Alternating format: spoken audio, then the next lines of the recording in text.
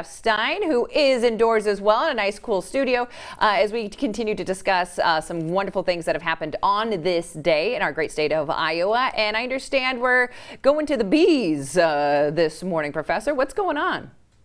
Well, this is an opportunity, Jackie. Good morning to you and to Lou. This is an opportunity for us to recognize an Iowan who certainly left a mark in an industry that has really become very popular among folks in cities and suburbs, in addition to rural areas across the country. Our subject is a man named Frank Chapman Pellet. He was born on a farm in Cass County on this date, July 12th of 1879. Frank attended schools near Atlantic, but was forced to leave school due to health reasons. At the age of 23, he moved to Salem, Missouri, and he operated a fruit farm, studied also to become a lawyer as he was doing that. But after only 2 years in private practice as a lawyer, he returned to his first love, namely nature and wildlife. In the spring of 1907, Frank Pellet moved with his wife and the 2 children they had at the time back to his home in Cass County. Even then, many of the wildflowers that were plentiful during Frank's childhood were threatened with extinction. You know, we kept paving things over. We kept taking things out of production and building buildings. And that was a problem for the wildflowers. So Frank set aside an 8-acre tract of native woodland as a wildflower preserve.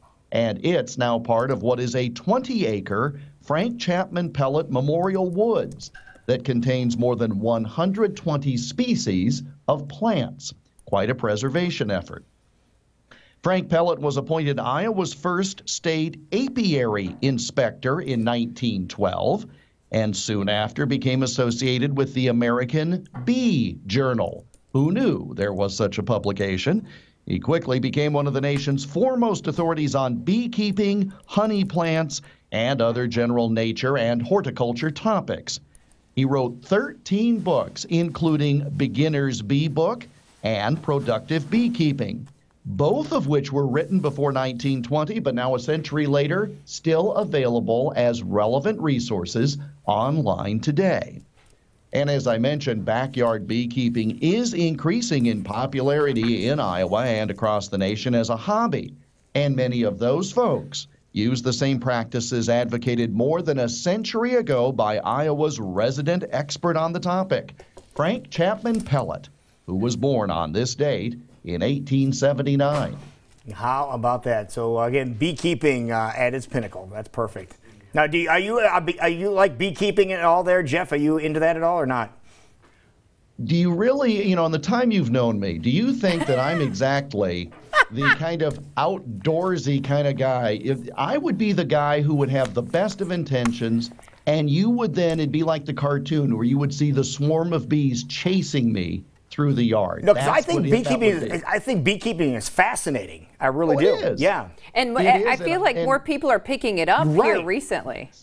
And as you have, I've done interviews with people on the topic, and it is safe. It is a wonderful way to develop a bond with nature, derive the honey right from the source. I mean, it's a wonderful thing. And yet I still imagine myself being chased like the cartoon. I'm with you, Professor. I just see them coming after me. Yeah, here's Jeff Stein's beekeeping. Okay, you go to the state fair, you go to the second floor of the ag building, and you watch the bees fly in, right? That's it. Or Jeff Stein's philosophy of beekeeping is go to the farmer's market and get a little jar of honey that somebody is selling you. I'm right there with you, Professor. Yeah. I love the product they create. I just don't want to be a part of the process. But I think even our own Michelle here in studio, she is handy at doing big time. Yeah, she's trying to get us set up with that. That's the reason we ask. We're trying to get set up with a hive over in our yard. So we'll let you know when that's all set up, Professor, so you can come on over. And then Jackie can take a film of me being chased by bees. Okay. I would so follow that on the social media and repost it. That would be trending quickly in my world. All right. So people want to go back and visit with what we were talking about here today and get some of the facts and figures. Where can they go? IowaAlmanac.com. We also preview on the Twitter machine every morning at Iowa Almanac, but the full story is at IowaAlmanac.com. That works. All right. There you have it. Thank you so much, sir. We'll talk to you tomorrow morning. All right. Stay cool. All right. You too.